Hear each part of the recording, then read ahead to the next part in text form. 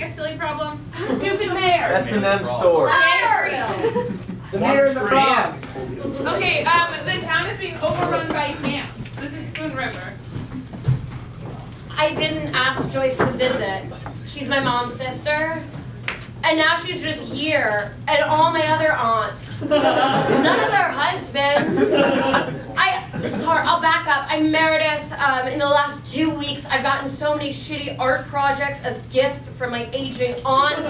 I can't even go to my job. My house is just full of like wool purses. I don't know why she thinks she's an artist. I hate it. My name is Linda.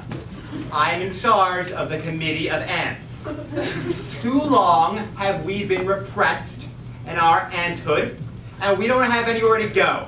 So we all sat in a sort of a group powwow, you know, after our books, and we decided, hey, wouldn't it be wacky if we just overran a town and like killed most of their residents or whatever, and like went to their homes and stole their lives? And Gloria said the funniest thing. She said, we want blood. So I think we're gonna do this whole overrunning thing. It'll be fun.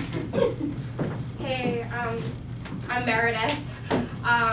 So when all these aunts started coming to town, I just looked out at the horizon and I thought, you know, when's she coming? Like, when's she gonna come and like, you know, take me shopping and all that kind of stuff? And I said, Mom, you know, where's my aunt? And she said, I don't have any siblings, you idiot. So I guess I'll just wait. I'm Mayor Rigby Polonia. I understand that the ant convention that comes once a year, it causes problems. I know that. Don't think I don't.